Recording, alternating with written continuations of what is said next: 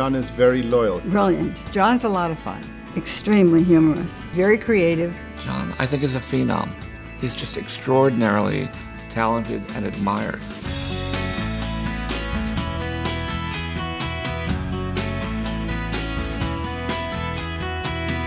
I think another thing about him that makes him very successful is that he's very true to his own concept of things. The man is able to produce year after year, time after time, emotional work that captivates the viewer and involves the viewer in a way that very few other designers can do. He always, just thinks about colors and it's all they meld together and how they do, and so it's very successful. John is enormously passionate in what he does. And, it really shows in all of his work. His designs, they're beautiful. The objects are stately, many of them. Many of them are also very ordinary, so you don't feel intimidated. You feel curious. He's very attached to the classic mode, ancient Rome, ancient Greece.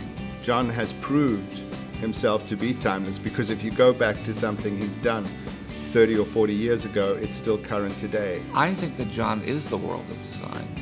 There's nobody that comes close to him in terms of vision, nobody as good as him, and he creates these very unique visual narratives. My first impression of John was perhaps that he was the biggest snob I've ever met.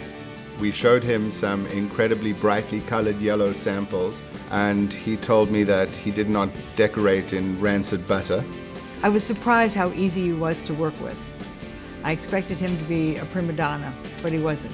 He was so open to new ideas. We looked at John's products and his textiles, and there's usually an ombre, a softness to it, a hardness to it. Very, very hard to kind of really coordinate. And he does it without missing a beat. I think if he had a chance to have another career, he'd be a painter, because he was trained as a painter. I think without doubt, John would have made a great pope. He would have revolutionized the Catholic Church, liberalized a lot of its philosophies, and had great fun with its collection of art. I think he'd be a professor of architecture at Yale. Rome. I described him as Rome. He studied there. He comes from a very Italian family.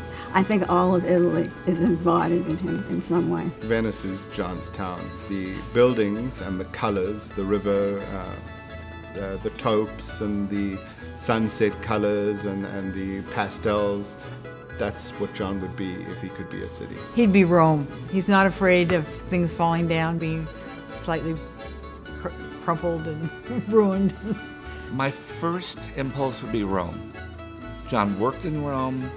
John made extraordinary references to Italy and Rome, from the Palladian-styled architecture to the Pantheon and all of the beautiful gardens in Rome. John has an incredible sense of humor.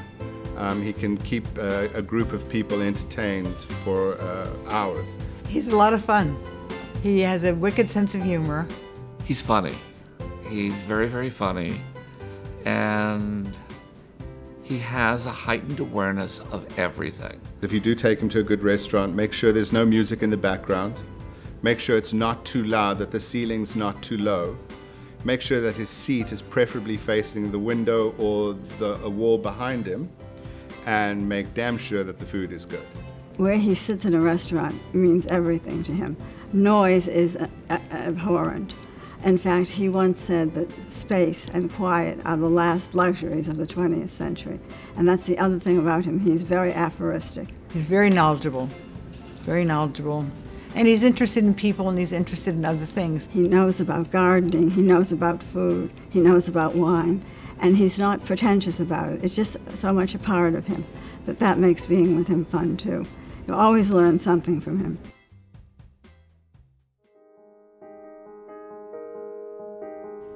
I think a lot of people don't know that John's very generous. When I was diagnosed with Parkinson's, I went out to see him with my husband, and I immediately fell on his beautiful terrazzo floor. And when he leaned down to pick me up, he was crying. And I was so touched by that he could show that emotion. So very few people know how sensitive he is. He is kind and loyal in addition to being the genius that he is. I don't think everyone appreciates John for that part of his personality. He's contributed something of beauty to this world. His philosophy has been peace and quiet and space and dignity. And do have these clear images of these visual narratives that John put together. And that's kind of great. All of this, John, thank you, because it was an amazing ride, an amazing experience, and I was so fortunate to be exposed to you and that world.